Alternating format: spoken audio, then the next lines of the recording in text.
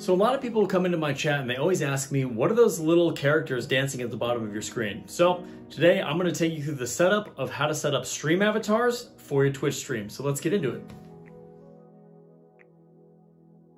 Alright guys, so the first thing you're going to do is you're going to go to the Steam store and you're going to search up in the search bar stream avatars, and it's going to come up right here, stream avatars. It is 15 bucks, but I think it's worth it. Every single person that's come into my stream has really enjoyed it and gotten a lot out of it. So you buy it for 15 bucks, download it, and then you're going to open it up on your desktop, and here's what it's going to look like. So right off the bat, it's going to look like it's really overwhelming, and in some ways it is. You can do a lot of stuff with stream avatars. I use it for very minimal, so I'm going to take you through a very minimal, bare bones. This is how you set it up, get it connected to your stream, and get things going. So you can see right here we're in the general tab. You can control a ton of different things in this tab, from the window settings, avatar settings, events.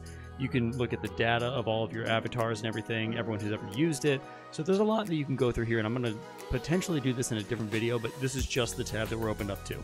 So you're going to go to your login details, and this is the very important part. You need to put your streaming platform so it knows where to connect to, and then you also need to authenticate your channel and also your bot authentication as well, which can be your exact same channel. So you can just do the exact same thing you did for your channel authentication. So the channel authentication is very simple. You just click and you follow the steps as it takes you through. It'll authenticate your Twitch channel or wherever you're streaming to's channel, and then from there you do the exact same thing for your bot authentication, and when the 2 green check marks show up, you are good to go and you are connected. So once you've gone through this, you can then look at these other tabs. I'm going to go over a few of them because some are very important and others I just have never used before. So after you authenticate your channel, you can go down to the Steam Workshop. This is super important because this allows you to choose what avatars you want downloaded and appearing on your stream. For me personally, I have all the Dragon Ball Z characters. Everybody absolutely loves it. I'm a big anime fan.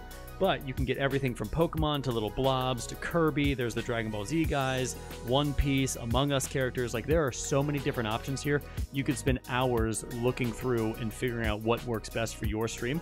So take some time, check out which avatars you want. So the last thing you're going to want to do for the stream avatars is you're going to want to toggle the viewer spawning. This is very important because a lot of people have a lot of different preferences when it comes to this. So who can spawn right here under viewer spawning? I say everybody. It doesn't matter if you're lurking in my channel or not. I never call out people in my channel, and if your stream avatar pops up there, like, I'm never going to look at it and be like, oh, there's so-and-so in chat, why aren't you talking? Like, everyone is just in there. You can change that to followers, subscribers, whitelisted, whatever you want, and then people in chat, or you can do active chatters, which is just those people who are currently chatting in your chat can have their avatar up there, which could give people a little bit of incentive to continually chat. So that's completely up to you.